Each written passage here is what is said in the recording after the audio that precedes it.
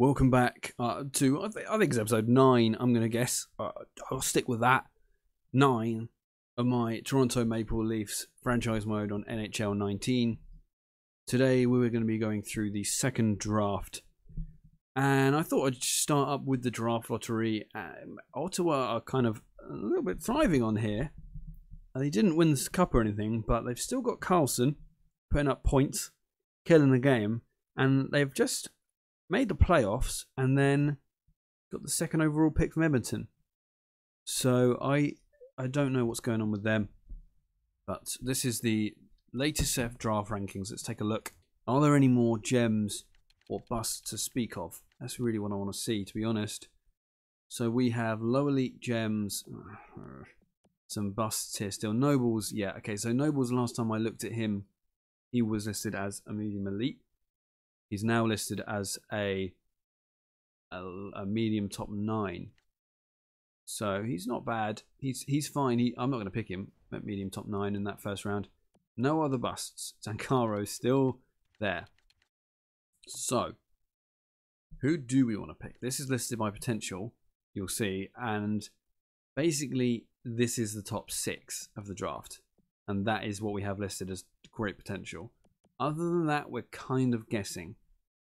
What I think I'm likely to do is pick Gamache, because he could be just a top 6 guy, but he could also be elite. Probably isn't, but I feel like it's worth a shot at that sort of guy.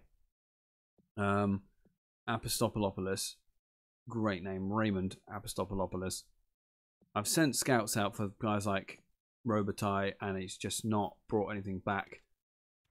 All I can do is hope that we get a bit more information back before the actual draft takes place. We've got a few guys that are low, not many low elite guys. How about top 6s? I mean, we're probably going to get someone who's top 6 in this first round. There's some guys here that could be worth picking up as well. Lots of low top 6s.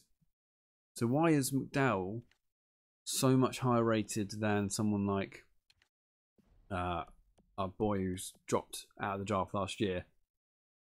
Will Reed's not horrible. I'll pick Zancaro this year, you know. If Zancaro doesn't go before the 7th round, I'm going to take that dude. I feel bad for him. 840 is mad, and he's not even that bad. He's got bad skating, basically. And he's not great at face-offs. He's not good at hockey. But other than that, he's alright. He'll be really low overall, but I'm pretty sure that last year he popped up as a low top 6, confirmed. So I don't know why we've got less and less certain about that. Let's just go forward into the draft. We'll see what's available when we get in there. Retired players first, though. So we don't have any, as far as I'm aware. We may do, actually. I haven't said that. We do have... No, we don't. How... Zdeno Chara is just still doing it. So there you go. And we've got Williams at 38 as well. Hossa goes, though, from the Coyotes. Pominville from the Blue Jackets. Kunitz from the Senators. Stempniak, Gionta, Koki Malone. Respect, sir. Should have signed Koki Malone. I didn't realise he was a free agent. Oh, man, I regret that now. You don't know what I'm talking about. Saying Koki Malone. Then there's stuff went on. Also, Koki Malone is a nickname that I coined for him in my EHM save, which is still going, and I still enjoy thoroughly. So, new episodes of my Minnesota Wild save coming regularly. Anything else that I need to check out? No. Oh, and also, in all seriousness, if you haven't checked out, if you really like GM modes and stuff like that, and you haven't checked out EHM, then maybe do that. Maybe check out my series if you want to do that. If you want to check it out before you buy it or whatever, but you can pick it up for like $4 on sale, maybe even less, and then you can add. Man, I'm going into a side note here. There's a site called the Blue Line that makes custom rosters and face packs and stuff for them, so you can have like all the real players, all the real faces, and all that stuff, and it's sick. It's really good fun. So here we go. I'm just going to go into the draft. I'm not going to look up what we're going to pick up before that. We just want to go figure out where we're picking. I think it's like 24th. 26th, okay. So, the Senators have 28 and 2. So, here we go. We want to look at what we can get 26th. I may go off the board and pick that guy I mentioned before. But do we have any more information? Any more at all information about gems and busts? We do not have any more gems. We do not have any more busts. Do we have any better information about the guys who are higher in the draft? Gamache is probably going to be the guy, to be honest. Or Blatney, maybe. Blatney's listed higher in the draft, so maybe he's been playing an A+ competition. And he's pretty good, actually. I don't think he's going to be medium elite, but if he's medium top 6, yeah, his attributes are pretty good. Otherwise, we've got this guy, ooh, Rod Blair, who put up 17 points in 45 games, which doesn't sound amazing, but in the SHL as an 18-year-old, that's pretty good. He's not quite as good, but okay, similar to Titus Sagum, at least similar to Theo Fleury. I'll probably take Hellenius at some point, who played a bunch of games as a grinder in the Liga, and is very, very good physically. I suspect he could even be an enforcer, to be honest, but he could be alright. Okay. Let's go to around the point where we're going to be picking, because it is going to be touch and go on whether or not these guys are going to be available. McCutcheon has put up a lot of points, over a point a game in the US and the QMJHL, and has okay attributes, similar to David Backers. Okay. Johnson, A+ competition, 17 points in Liga. Ooh, he might be someone I would like to pick up, but a couple of weaknesses there concern me, similar to Milan Lucic. That kind of concerns me as well, to be honest. Harris, C+ competition, C- competition even. Not bad though, he's an okay player. Someone's just made a pick. They picked the franchise guy, obviously. That was who was always going to get picked first overall. Blair there, Alberts. Unless he's amazing, I don't want to pick him up. He's not. He's nothing amazing. Zyler, sent a scout out to him. Didn't really get much information back. Smith Pelly, again, unless he's already great. Not going to pick him up because it's like low risk, low reward. Hakana is interesting. A+ competition, but he's not as good as someone like a Blair. Was it Blair? Or was it Blatney? As Blatney. I'd love to pick up Blatney. Because I think he's already probably going to be mid-70s or low 70s, potentially because of the B minuses. But his skating and his shot are already very good. So that tempts me. Otherwise, someone like Bruce Johnson is also not bad. Yeah. Maybe Blair. There's a few options for us. There's a few options. Do I just want to risk it? How about Fritzmeier playing in the Dell, which is not a bad league, and he's not bad, but we don't know what he is really. But Hakana, we kind of know that he's okay-ish, but not amazing. But he is also injury prone, so bit of a nightmare there. Haydar, we know nothing about the player type. No, we know nothing about the overall. Sorry, we know exactly the player type.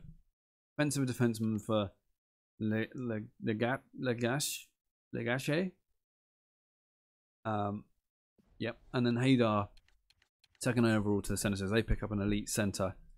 Let's just, I don't think I want to move up because I don't know that it's worth it for what we'd have to give, and we don't know for sure that the guy we want will be available at those picks. So I'm going to go ahead and sim ahead. Blair did go, Johnson went, so did Blatney. So I mean the three guys that we were looking at have all gone, but there are still options for us available. McCutcheon also. Elite Enforcer, didn't spot him. Did I? Or was that the guy I said that potentially could be an enforcer? No, that was later on. Cool. Okay, well, the guys that we kind of thought we'd pick up aren't there. So the people we're looking at really are slightly lower down. Maybe Fritzmeier. B level of competition. Put up some points, but not a lot. And has decent attributes. Good skating. Decent puck skills. He's fine. The other ones are Gamache and Lakana. So Gamache we know is not that bad, you know. I thought for some reason I had in my head he was much worse. Hakana is pretty good, but we know that he's low elite. No, we don't even know that he's low elite. Does that mean he could be medium elite? I kind of think I'm going to go off the board then and take the gem. Because I could pick Fritz Meyer, but we don't have any idea what he's going to be. Like, so it's either Hakana or Gamash. Gamash is medium elite, but we know a decent amount about him. He's not listed as a gem. Low elite, we know a decent amount about him, but he's not confirmed as low elite. What do we need more? Centers, forwards, or defensemen? We know that these guys are low elite, for sure. And they're not bad. That guy's not bad anyway. A+ competition, and he's not bad either, you know. Mikhail Berglund could be a good pick here for someone. A shooting category. Ooh, that's made me doubt everything. I think I'm going to go for one of these two guys, though. It has to be one of these two guys, I think. I think I'm going to go with Hakana. Because he's listed as a gem, and because there's that element of doubt about his potential, I think he could still be a medium elite, right? And he's listed as a gem. I'm going to pick him. I'm going to go off the board in terms of, well, like 5 picks maybe. I may regret not picking up Fritz Meyer. I may regret not picking up Gamash or whatever his name was. But I hope that's the right decision. Let's take a look at the picks we've got left. I don't think I want to go and move any more picks. I'm not worried about that really. So we haven't got a second round pick. I think we used it for Williams. We've got 3rd, 2 4ths, 5th, 7th. So I think I'm just going to use the picks I've got. In fact, hang on, do I want to move any contracts out? There's a couple of contracts that I might want to get rid of before the draft, because a couple of them don't look great and I might need to use it to re-sign, or not before the draft, before the re-sign phase. Amanik has an extension, okay, not worried about that. So the players we need to think about maybe moving are someone like a Zaitsev, who is not good value for his deal, or it's a long deal as well. At least 33. We're gonna be struggling on defense. Basically, is what I'm thinking. I mean, I think Gorda was a mistake. I might consider moving him as well. How many points did he put up this year? He did okay. He was bouncing between the 2nd and 3rd lines, so 40 points isn't horrible. But it's not worth 3.8 million for me, I don't think. We do need to sign Johnson and Brown, but Johnson obviously being the more important one because I think he grows. Anyone else I really feel the need to move? I think it's one of those guys. If we do want to move anyone, and I think I probably do. Gord or Zaitsev, I think, has to go. I think I might try and move Zaitsev and see if we can pick up another defenseman, maybe who's comparable in terms of overall. We're looking for, oh, someone's just gone. I mean, someone like Moore, he's got a long time left on his contract, but only till he's the same age and he's significantly cheaper. How did John Moore do this year? He was a -12. Didn't do great, did he? Didn't do great last year either. He is obviously a defensive defenseman, so you can't expect him to get as many points. Well, the picks have all been being made as I'm looking. I didn't want to show you me flicking through the whole lot of it. And I know that we haven't got a pick for a while, so I'm not too worried about it. I mean, I'm kind of looking at another one that's been made too. I'm kind of looking at Cal Foot, to be honest. His value's not that high. I'm not 100% sure what he is, but he did not too bad at all. And he's got good defensive attributes. He's got a good deal. That's why I'm looking at him. Would I be able to do something along those lines? I don't think it would take that much, right? And to be honest with you, Zaitsev, even if Foot doesn't end up being the 82 current overall, there's potential that he could get there anyway. And even if he doesn't grow, I kind of just like to not have Zaitsev's big contract, overvalued contract as far as I can tell, on the books.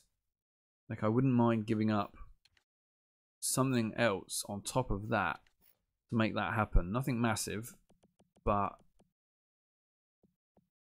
someone like a Gautier who's an RFA. So it says they don't want to give him up, which makes me think that he might even be better than what I'm thinking he is. Maybe we can tempt them with some of this value here. No, let's just throw draft picks in. Let's throw them in a 4th and a 5th. How about that? I'd be totally fine with that. Isn't sufficient at all. So how about if we offer them a 3rd? I'd still be completely fine with that. Isn't sufficient at all. They don't want to get rid of him is the issue here. How about if we throw you in a little bit of value as well with someone like a Grundstrom. Again, totally fine with that. So a decent amount to give up, but I still think this could be worth it. I'll try it with a 4th maybe. How about that? Philly's 4th. Rejected. Too far off. Maybe this isn't going to be possible. 3rd I'll try it with then. Yeah, they basically just don't seem to want to give it up. One of the 4ths, our 4th. The later 4th by 1 pick. I think that's going to be too difficult to do. I'm just not going to worry. I think I'm just going to have to deal with that contract. Or get rid of it for pennies. But he's too valuable in our team right now for us to just trade him away without getting anything back. So, not going to do that. I'm going to keep him on the team for a while. Yep, there was no defenseman that I really wanted on the block. So, let's sim to the user pick. That's in the 3rd round. There's no point checking. Kravchenko, nice. There was a Kravchenko who played in the camp, I think, for Calgary, which is why I just lost my head, but I don't know why, because you probably don't know that. But, what are we looking at here? Oh, Gustavs Afanasenkov. A+ competition. He was a -1. He's not bad. He's not bad. He might be the pick here. Bure's there. Kiskanen is okay. He's a grinder, which makes me think he could be okay, but none of his attributes are that good. Valentini did okay, and he's okay. Anybody else that's worth looking at? Hurd did okay again. Attributes are okay. I think Backstrom. A+ 6 games all year isn't great. Not great at overall numbers as well. Ratings, you know what I mean. Petrol. A+ competition. He's fine. I mean, I know he's not going to be what it says he is. But I think Afanasenkov might be the guy. If he's a medium elite, I'll be absolutely astounded. Because he's only got the 2 bar accuracy. If he's a medium top 6, I'd be very happy. If he's a medium top 9, I'd be okay with that. Lower than that, would be disappointing. But playing in a good league as a defenseman, didn't embarrass himself. Potentially could be very, very good physically and not horrible anywhere else. He's 19, but I'm going to go with Afanasenkov. I don't mind picking over ages, so let's try that out. See what he's going to end up being. I said this last time in my first draft video, that this is better, I think, a much better system. But you do lose a little bit when you take away the fact that I can't say, oh, I know for a fact I've just made a great pick. I've got a lot of value in that one or whatever. Because we just don't really know. He could be awful and he could be incredible. He could be franchise. Like, he won't be, but he could be. But there's no like immediate moment of, oh man, I've just got someone great, which is both much better because it's far more realistic and a little bit less interesting to watch. I think Apostopoulos is not been great. He quite easily could be medium elite because he's a goalie and he's that low. But I'm going to go with the low elite confirmed gem, Duke Fane. Fantastic name. Not great. We're picking a lot of defensemen. But he's got a low elite. He's listed as a gem. I'm just going to trust my scout on that one and take him. We do have the very next pick, though, so we could pick someone like Apostolopoulos, or we could pick anyone else, basically. What are we looking at here? Where are we in terms of the scouting? It's 119 we're at now, so we go by potential. We wouldn't be stretching too far to go for... my scout thinks Volkov could go now, actually. Low elite playmaker. Forward would be helpful at this point, I think. A+ competition. Not very physical in the slightest. Not physical in the slightest would be more of a sentence. But otherwise not horrible. Jakimovs wouldn't be awful. Tikhonov and Apostolopoulos are probably pretty good, I'd imagine. I think they would be going off the board. I think I'm going to take Volkov. He's about this point. It's not really stretching, but he's got some B's in there that make me think he could be okay. Might be switched to a winger if he's got terrible face-offs. But he's 18, playing in the Russian league, was a plus player. Potentially could be low elite. I think that'll be a decent pick if we can.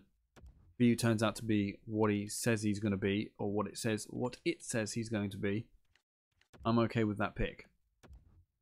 So let's have a look at what is available for us. 150th overall.